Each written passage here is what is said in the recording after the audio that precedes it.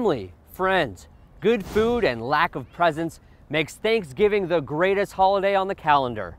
But what if instead of loved ones to share it with, you had bupkis? I talked to relationship and wellness expert Tara Antler on what to do this Thanksgiving if nobody loves you. Why do lonely people hate Thanksgiving? I think that lonely people, they don't like Thanksgiving because they have no one to share it with. Do you have any ideas for that one thing to make that holiday suck less? I have this saying called flip the, and I probably won't swear on camera, but No, you must. flip the shit.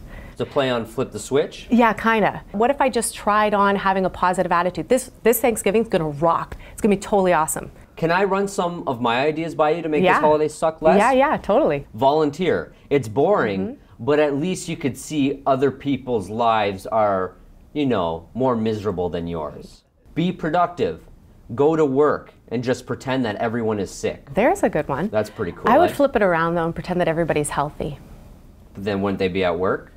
Remember better times in your apartment alone. I like the imagination train.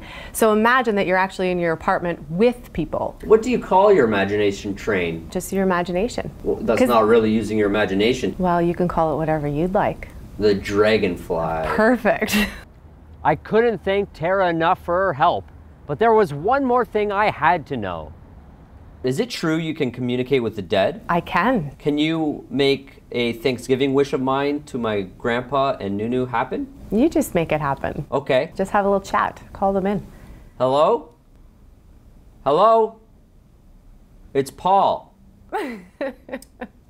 I hope you have a good Thanksgiving. Hello? Well, thank you, witch. You're welcome. What an amazing gift. For the 8 o'clock news, I'm Paul Lemieux.